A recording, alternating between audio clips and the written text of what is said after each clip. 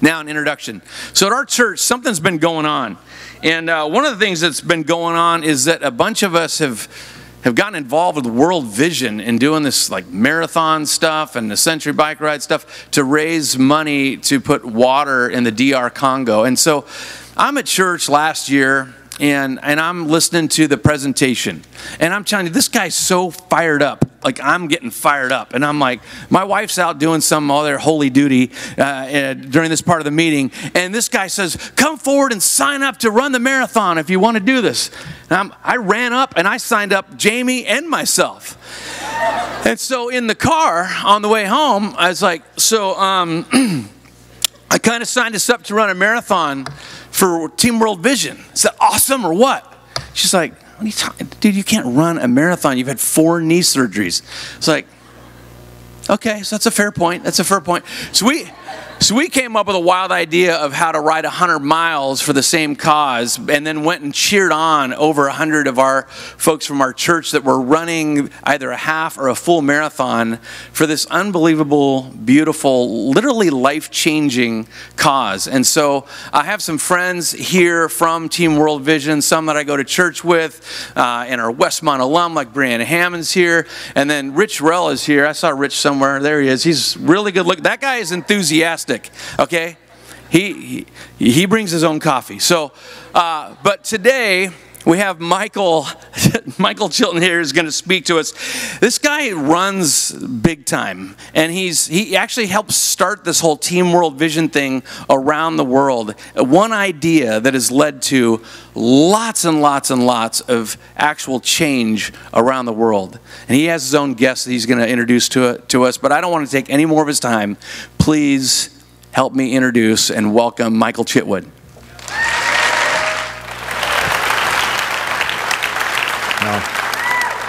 Thanks so much, Scott. It's great to be here with you all to share a bit of my story. My brother David died in my mom's basement alone 9 years ago. He was 37 years old. He died of alcoholism, obesity, and depression. But I believe the real cause of his death was the fact that there were not enough Jesus followers willing to enter into his pain in a real and an authentic way, and I count myself among those people. I want to talk to you today about pain. It's not an easy or fun subject, but I believe that how we respond to the pain of others is perhaps the single most important question we can answer for ourselves as Christians. We are all hardwired to avoid pain at all costs. We avoid our own pain, and we avoid being near the pain of others. In fact, the ability to see the potential for pain, to see a few steps down the road and avoid pain, if and when we can, is kind of second nature for us. But the truth is, pain is inevitable. It is unavoidable. Now, funny enough, I actually made it through about the first 25 years of my life pretty much pain-free. I grew up in Grand Rapids, Michigan, which is about as much in a bubble as you can get. It was a pretty safe childhood. I had 2 older brothers, Dan and Dave, who were my heroes, 2 parents that loved me. I went to an incredible school, had a lot of friends, great church family. To be honest, life was pretty easy for me as a kid. My first job after college was actually teaching 5th grade in a school very different from the one I grew up in, about an hour south of Chicago. About 98% of the students in my class came from low-income families. It was my first real experience even witnessing poverty. It was after my second year as a teacher that I went on my first trip to a developing country. I went with my dad to Haiti to train some elementary school teachers there. And I'll never forget the first 2 words I learned in Haitian Creole. Moi grand goût, moi grand goût. I'm hungry. I'm hungry. Young kids would run alongside the vehicles we were in and they'd say those words over and over again. I'm hungry. I'm hungry. Now, I'd seen poverty at this point. The first homeless person I met was a 10-year-old girl in the class I taught. But I'd never seen anything like this. Kids with literally no food to eat, no safe water to drink, and often no shelter over their heads. It absolutely wrecked me, and I came back from Haiti with an application to be a teacher there, but I was getting married the next summer, and everyone told me that moving to Haiti as newlyweds was a terrible idea, that it wasn't safe. So despite a deep desire to do something to help those kids, I froze. I chickened out and I let fear get the best of me.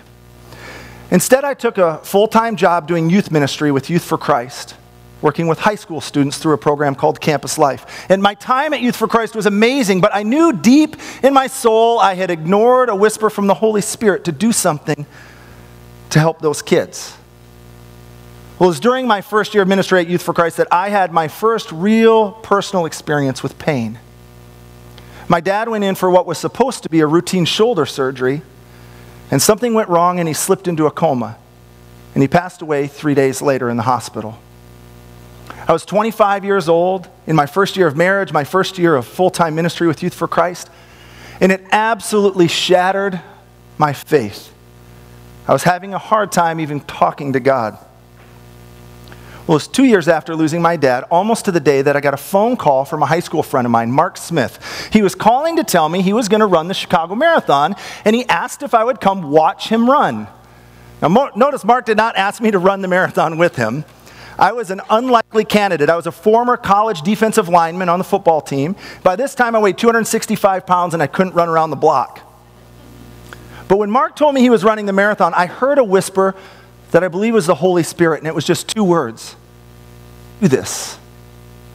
So despite the fact that I hated running and I'd never even run a 5K, I signed up for and trained for my first marathon. Now, over the next 6 months, I trained very slowly.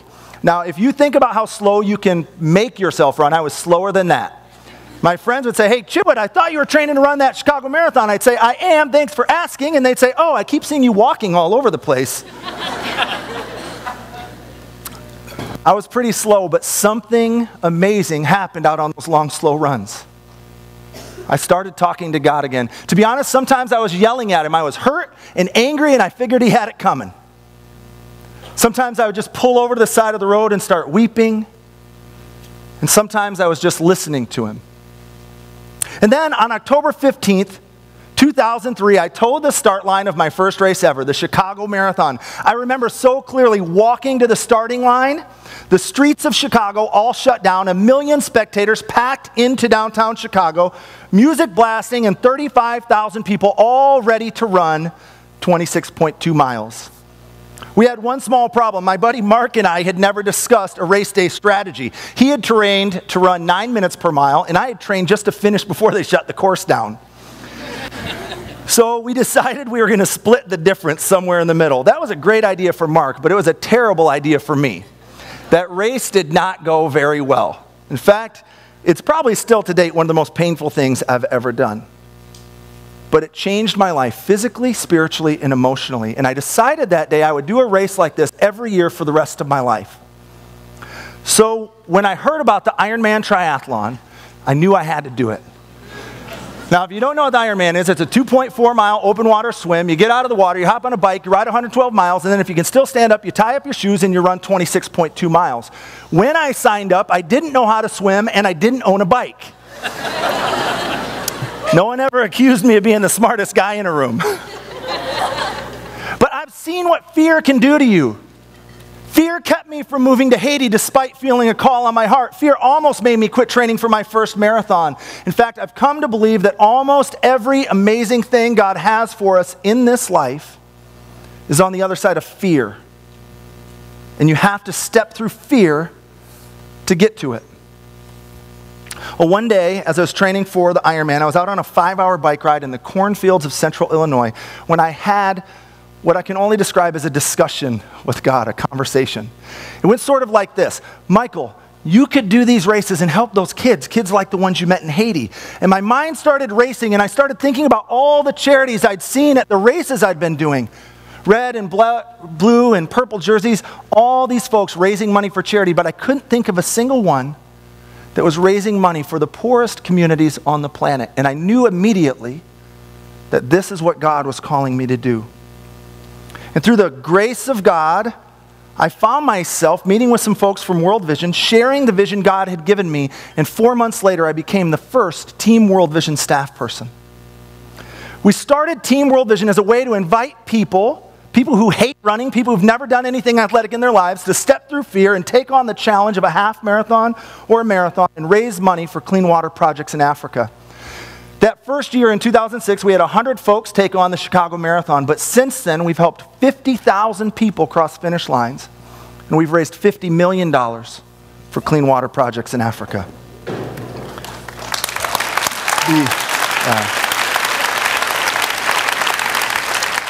You know, I have had a front row seat to see God change lives here through the folks that are taking on these challenges, and I've traveled to Africa 17 times to see the incredible life-changing work we're raising money for. But I've had even more heartbreaks along the way. When my dad died, one of the toughest realizations I had was that the longer I live, the more pain and heartache I have in store for me, that there was more to come. Well, it was just 8 years after my dad died that we lost my brother David. Now, David had already been struggling with obesity and alcoholism, but the loss of my dad beat him down until he wound up spending most of his days alone in my mom's basement, where his battle with alcoholism, depression, and his weight finally took his life. He was 37 years old when he died, and he left behind 4 young kids without their dad, and his young wife, widowed at 32. And then, just as I was catching my breath and getting on my feet, back in 2013, we lost my brother Dan. No real explanation what happened. He went upstairs to get ready for his daughter's 8th grade basketball game, and he never came down. Dan was a pastor, a father. He had 4 kids. He left without their dad, young wife widowed. And as if losing my dad wasn't enough, losing both of my brothers absolutely broke my mom's heart, and losing my 2 best friends crushed my spirit. A few months after my brother Dan died, I came across a Bible verse that has completely rocked my worldview.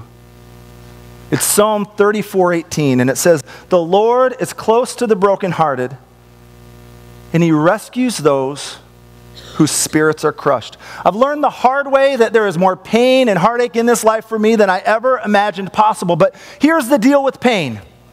Either you've already experienced the type of pain that I'm talking about, or maybe you're in the midst of the most painful experience of your life right now, or at some point you will be.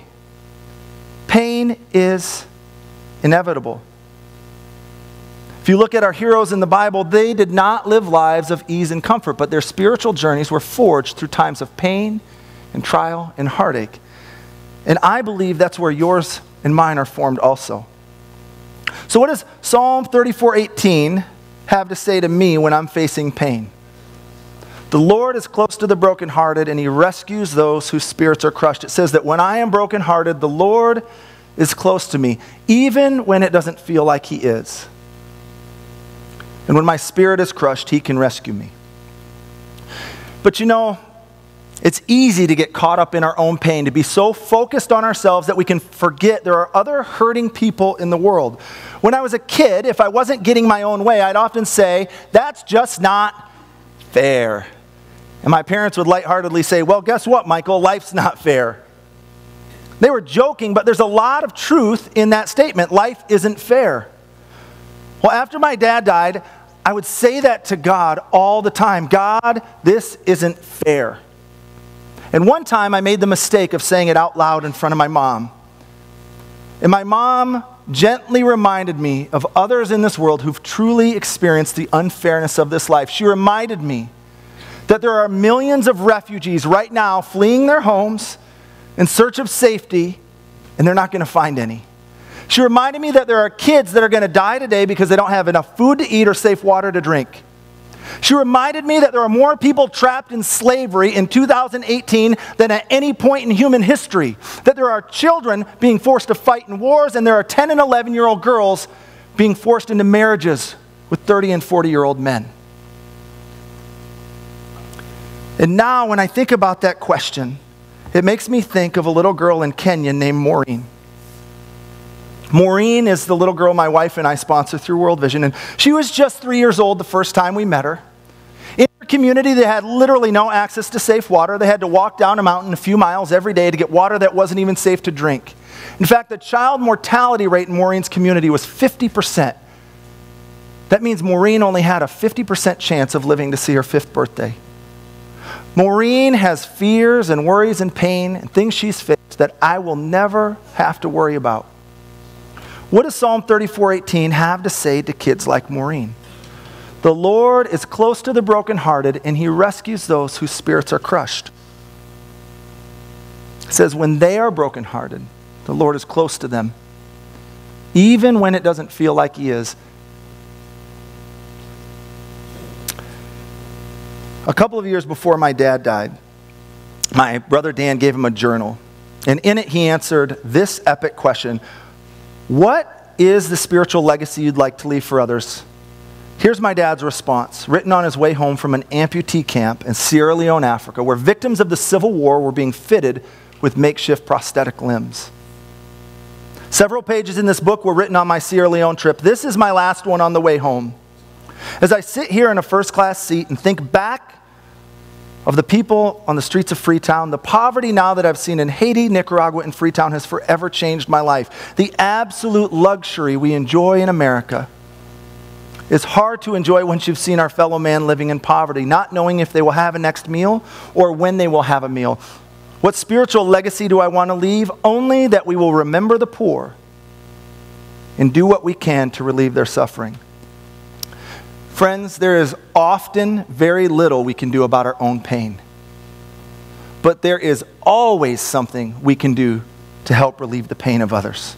And if we truly want to be close to God, we need to go where God is. And if God is close to the brokenhearted, you and I are called to be close to the brokenhearted. I shared just a minute ago about my World Vision sponsor child, Maureen. We've been sponsoring Maureen for 8 years now, and I've had the chance to see everything in her community change. And if I could, I would tell you right now that we're all going to go outside, get on a private jet, and fly to Kenya to meet Maureen. But the truth is, I don't have that kind of money. So we did the next best thing. Would you help me welcome my sponsor child, Maureen, to the stage?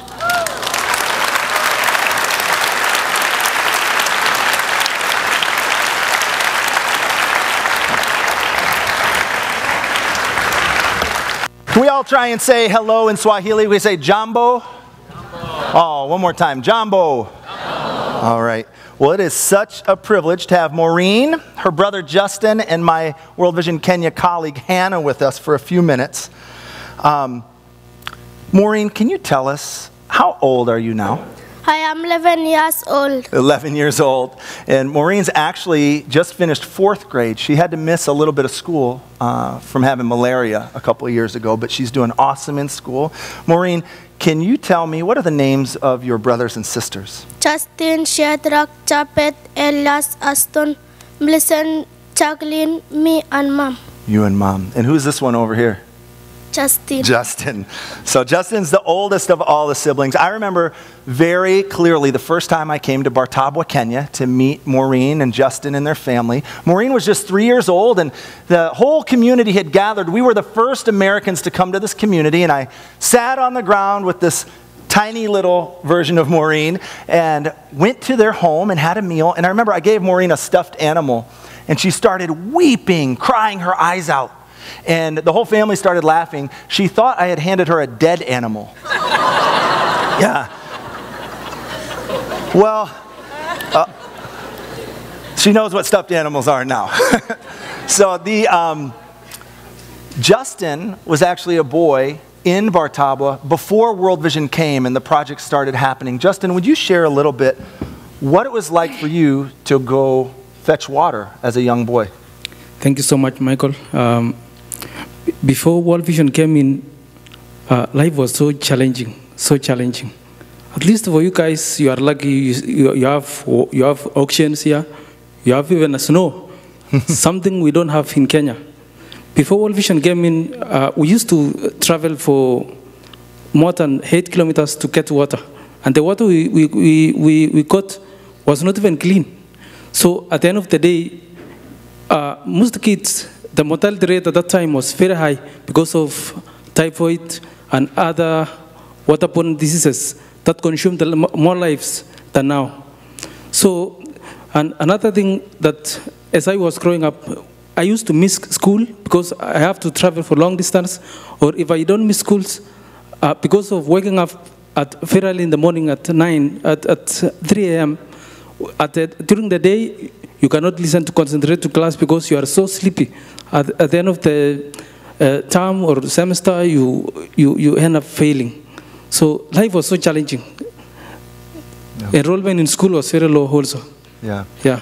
Yeah, a lot of folks, I know I didn't growing up, know that lack of safe water is the #1 preventable cause of death on planet Earth. It kills more people in Africa than AIDS and malaria combined. It kills more people on the planet than all the wars and violence put together. But we know the solution to clean water. In fact, World Vision is now the leading non-government organization providing clean water in the developing world. And when you bring clean water to a community, as Justin was saying, it actually cuts child mortality in half, and school enrollment can as much as triple. And that's actually exactly what happened in Justin and Maureen's community. The school enrollment tripled when they gained access to safe water. And Maureen, how far now do you have to walk to get clean water? Outside our house. Right outside your house. Yep. Oh, this is Maureen. That's their house right there.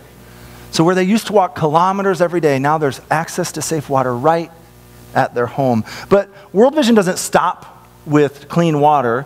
Through child sponsorship and other fundraising that we do, Hannah, what are some of the other programs that World Vision, projects that we do in communities like Maureen's? Thank you, Michael.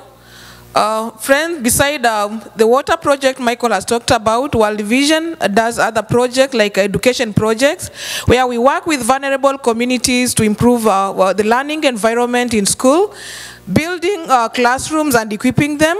We also work on agricultural projects where we improve the food security in the vulnerable communities, because it is a reality in Africa, in Kenya, that children go to bed in empty stomachs. They wake up, go to school, having not eaten, so concentration is very low. So World Vision work with the farmers to promote technology so that they can be able to produce food, so that at least we are aiming at least children have 3 meals a day.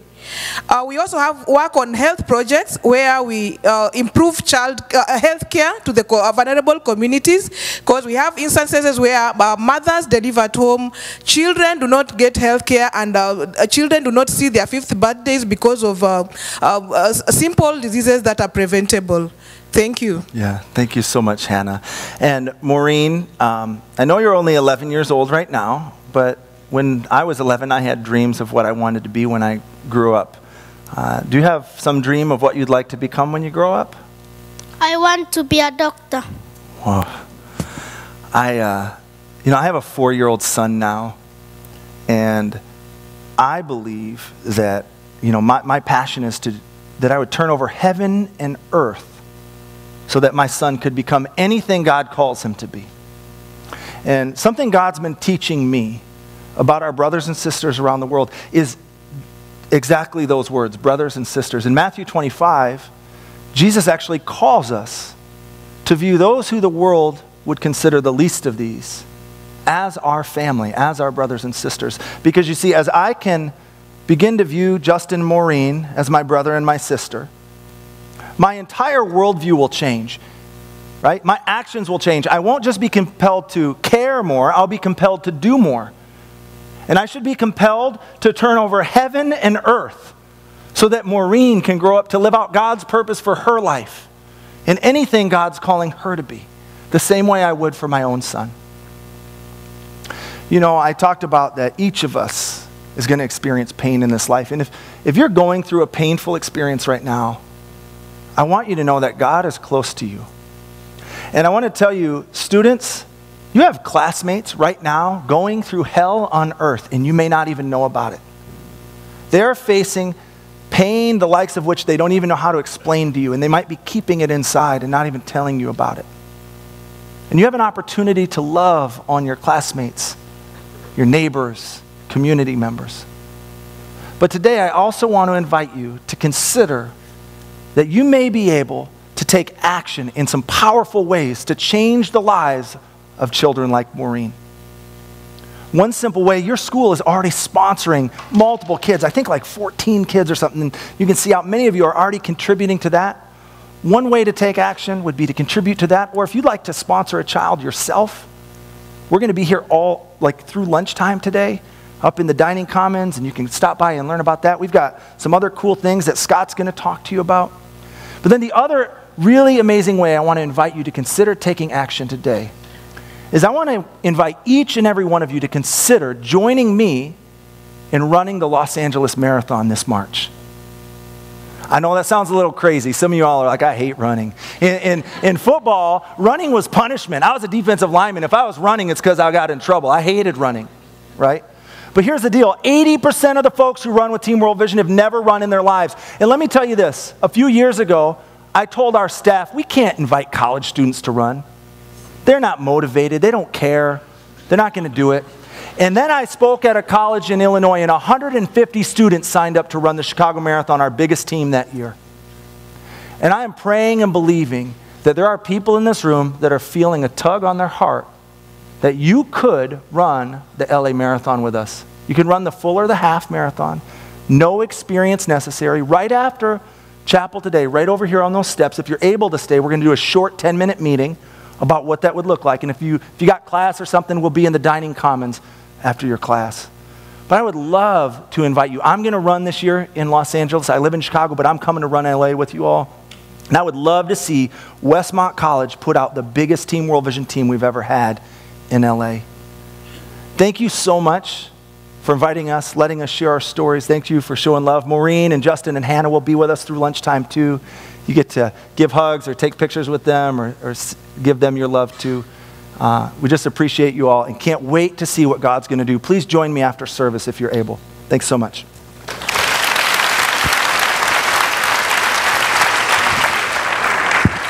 Thank you, Justin. Thank you. Did you hear the air leave the room as soon as Michael said, would you consider running the LA Marathon? But seriously, just sit in that for a second. You know, Michael heard that, do this. I wonder if anybody else has heard that, do this.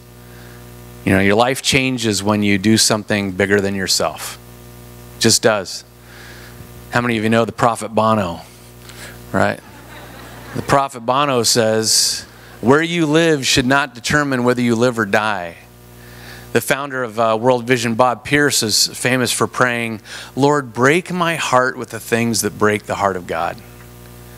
That's what we most want to develop in you, Westmont, is minds and hearts that are in tune with the kingdom of God, broken with the things that break the heart of God, and wills that engage in entering into the work.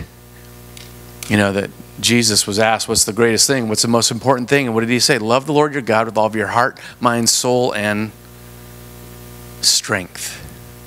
Strength means we bring something of ourselves, whatever we have to offer, and say, take this and see where it goes.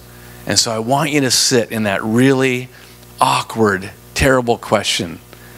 Maybe some of you are supposed to be gearing up for the biggest run of your life, to give life. You know, in a year of chapels, I'm sure we're going to hear different things going on in the world, different opportunities, different things wrong with the world. And sometimes the paralysis of knowing as much information as we have leads us to say, what can I do? I can't do everything. You can't. You cannot do everything. But all of us are supposed to enter in to do something. Scripture's clear about saying that we've been created for good works ahead of time. Maybe this is one you're supposed to step into. So if right after chapel, if you don't have class and you got that little freaky twinge thing going on right now, come over here. They're going to take all these seats out of here, by the way. So come over here and listen. and talk to these folks. People in bright orange jerseys have things to say to you. And if you do have to go to lunch or class, then at the dining commons, really until like 2 o'clock, the Team World Vision is going to be up there. They're also going to be up there with these like cool VR glasses or whatever those things are, and you're going to see what it's like to take a journey to walk for water. So that's going to happen. Now, Madison is going to come up and pray for the DR Congo. Madison, I believe it's her grandmother, has a mission there. Is that right, Madison? Yeah. So we thought, hey, great, let's pray for the Congo today. Come on up. All right. Hello. So if you all would bow your heads and pray with me. Father, I thank you so much for your heart for the Congo. God, and I thank you that you are present there. Father, we pray for peace over the Congo, and we thank you that peace is not the absence of something, but it's the presence of someone, and that someone is you, and you are ever present in the Congo. And Father, I pray that you would instill in the hearts of each of these students here a little piece of who you've created them to be, and maybe just a piece of that is getting to work with World Vision, or even starting to run this marathon, Father. I pray that you would enter into the hearts of each student here, that they would know that they are a part of something bigger than themselves, and that you would slowly reveal to them just little bits of what that might be. Father, we thank you for your love and for your presence every day. We pray for the Congo especially, that you would continue to do the work that you're doing, and that every single heart in the Congo, every person would see you move, and that little piece would be something that they cannot deny, that you are alive and that you are working. Amen.